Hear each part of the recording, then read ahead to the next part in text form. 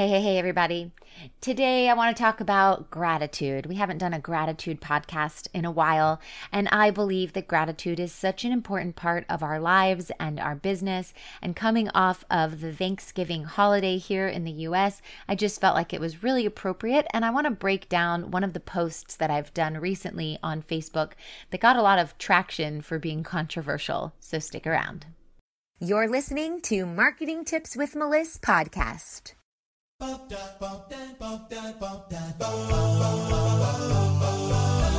Welcome to Marketing Tips with Meliss podcast. And now your host, Meliss Jakubovic. So when it comes to gratitude, it's just one of these words that we hear all the time. Yes, show gratitude, have mindfulness, be thankful for things, think about what you're thankful for. And sometimes it becomes very cliche. But we've just celebrated the Thanksgiving holiday here in the US, and I wanted to share a few things that I'm thankful for. This year I suffered an injury and I had a major knee surgery, and I found out recently I need to have a second surgery, unfortunately. And it has really stopped me from doing things that I love to do, going to friends' houses because I can't use stairs, dancing, of course, because I'm also a professional dancer, and just being able to have mobility, general mobility. And it's brought the morale down a little bit here inside of my mind. So it's very interesting to take that situation that feels physically painful, emotionally painful, and actually kind of makes me feel bad about myself because dancing is my passion and it feels like it's been taken away from me right now temporarily, and hopefully temporarily, and I'll get it back. But these are the times when gratitude matters the most. These are the times where I have to step up and say, despite all of the things that are going on, I need to find gratitude. What am I thankful for? Where are the positives in my life and in my business? And I'm grateful for my kids, and I'm grateful for my family, and I'm grateful for my business and my team and my clients and my students. And I'm grateful for all of the engagement I get on social media. And I'm grateful for those that know me the best and are close with me and check in on me. And I'm just grateful for my life. Not everybody has life. And there's been some losses in my life, and just focusing on the fact that I'm still here every day and I can make an impact. I can work towards my goals. I can still achieve things despite all the times that things are hard or challenging or unknown or make me feel like I'm doing the wrong thing at the wrong time or I'm never going to get through this. And there have been many challenges this year for me, both personally and professionally. But to look at the big picture and say, this is a blip in time, and I'm grateful that I'm still here every day getting to wake up and work towards all of my passions and make this place a better world and better myself and try to strengthen my relationships. I'm just really grateful for that. So a few weeks ago, I posted on Facebook, repeat after me, I choose to feel good in every situation. And a lot of people were like, yes, great. Thanks for the reminder. Yes, it's wonderful. And a few people felt personally attacked by this. Maybe they were going through something rather traumatic, or there were things going on in the world that were not positive, happy things. And some people said they thought it felt toxic, or it didn't take into account the realistic view that we're able to feel all of our emotions. And I just want to say that when I make posts, the repeat after me posts or positive affirmations that I post every day on my Facebook page, this is to have a different perspective, to stay in the positive, to look towards someone who finds the positives in every situation. It is not to make a blanket statement that says you are not allowed to be sad, you are not allowed to feel unhappy, you're not allowed to go do whatever you need to do alone or to feel however you want to feel. Of course you are. And I feel that way too sometimes. But I think it's nice to have a different perspective shining on you, especially when you're in those hard times.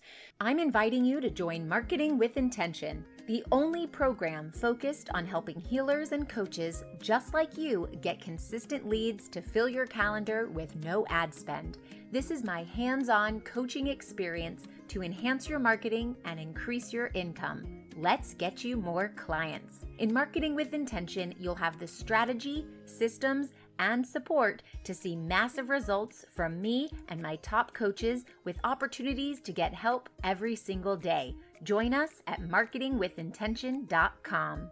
So I just found out that I need to have a second surgery. And for those people who know me really well, that first surgery was very traumatic. I'd never had a surgery before. I was very scared. I had several panic attacks, and it's not something I ever wanted to do. I didn't want anyone to ever cut into my body and try and fix things. And finding out that I need to have a second surgery is kind of like the worst news I've ever heard. But in perspective, it's not. And when I spoke to people close to me about it, they tried to show me the positive side of things. So I tried to be the positive light for you in your business and in your life. When things aren't going well, you can come to my Facebook page and you can feel that positive energy. So not to take things personally, I think is good, and to take everything with a grain of salt. Meaning, do I choose to feel good in every situation? Yes, I try to. I try to choose to feel good in every situation because I know that feeling good in a situation is a choice. But it's not to say that you're not seen or you're not heard when you're going through something traumatic, or if you've been through a horrible experience, for me to say, choose to find happiness in this situation. I understand that situations can be hard. I understand that life can take us down paths we never wanted. And I also understand that business can be hard and entrepreneurship can be hard. And sometimes you feel like you're failing all the time. But it is a choice to say, you know what? I'm going to find the good in this situation. I'm going to find the good in my life. I'm going to find the good in my business. I'm going to choose to be grateful and find things to be thankful for. And that is what I want you to take away from this podcast episode. That's what I want you to take away from every post of positivity that I have on my social media posts and channels. And that's what I want you to walk away with, knowing that times can be tough. They can be trying.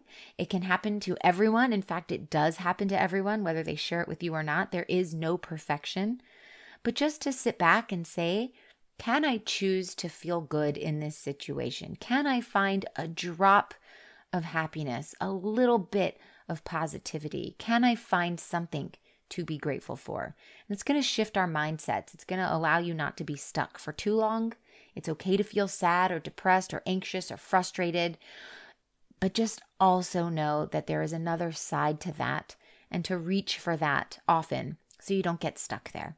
People are here to support you. You're not alone. Life is hard. This is a journey. And there are times where we find out information we didn't want to hear. There's times where things happen that we didn't want to see or we didn't want to be a part of. There's times where we're grieving the loss of a person or of an idea, of a dream, or of anything that we want to get our hands on that we feel is slipping away. And sometimes I feel that way too.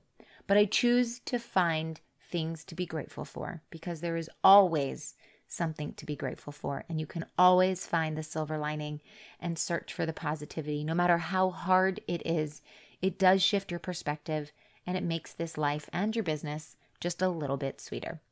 Okay, I hope this helps and I'll talk to you soon. Thanks for listening to the Marketing Tips with Meliss podcast at www.marketingtipswithmeliss.com. Oh, wait, before you go, I've got a super special invitation for you, so listen up. Join thousands of spiritual women, entrepreneurs, coaches, healers, and business owners in a cozy community to learn effective and aligned strategies to grow and scale your business through organic marketing and so much more. And for a limited time, when you join my free community, you will also get a free copy of my book, Abundance of Aligned Clients and Consistent Income. Join the Spiritual Women Entrepreneurs community at spiritualwomenentrepreneurs.com to claim all your free gifts. See you on the inside.